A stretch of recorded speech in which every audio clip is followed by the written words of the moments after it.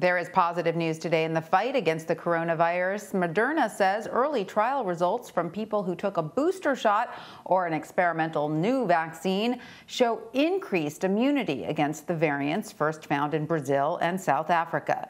New studies also show Pfizer's COVID vaccine has proven effective against the variants first found in the UK and South Africa. This comes as the CDC reports more than 41% of U.S. adults are fully vaccinated against the virus. For more on this, I want to bring in John Moore. He's a professor of microbiology and immunology at Weill Cornell Medical College. Professor Moore, great to see you. What is your reaction to this news about how these vaccines work against those worrisome variants?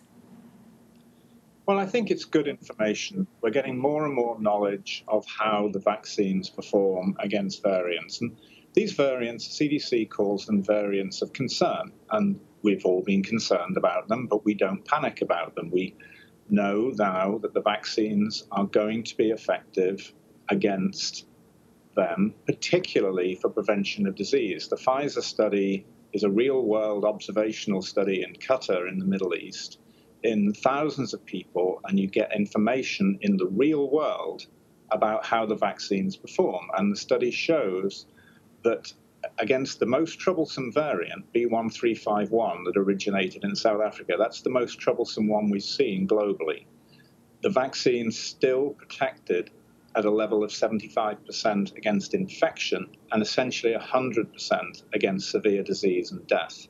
So if that's the most troubling variant we've seen, it's going to be more effective against other ones. And in fact, we know that B.1.1.7, that is widely spreading in the US, that is almost completely prevented by the Pfizer vaccine, provided you have 2 doses. And that's one of the reasons why it's important to get the second dose. So these are good studies and important information that gives us a great deal of confidence that we will be able to vaccinate ourselves out of this pandemic, provided enough Americans take the vaccine.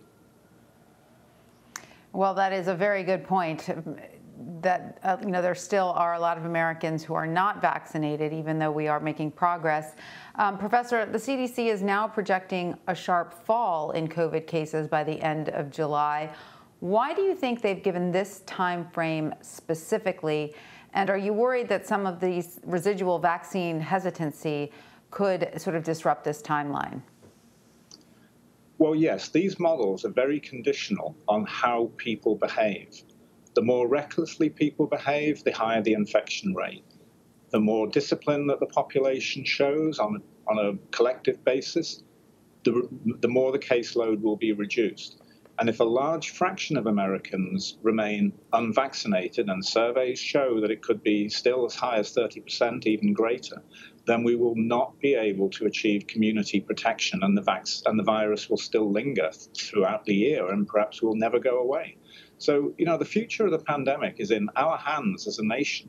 If enough of us are vaccinated with very powerful, effective vaccines, we can make this pandemic essentially go away. We can render it something that will be a minimal national inconvenience. But if we don't take this opportunity and a large fraction of Americans refuse the vaccine, we'll be having this kind of conversation in months to come. We will still be looking at high infection rates. And remember, we're still seeing infection rates of 50,000 a day.